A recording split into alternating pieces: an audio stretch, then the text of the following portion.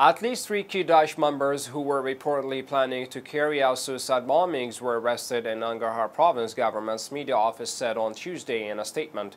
According to the statement, the Daesh members were arrested in an NDS forces operation in Behsod district of Nangarhar province on Monday.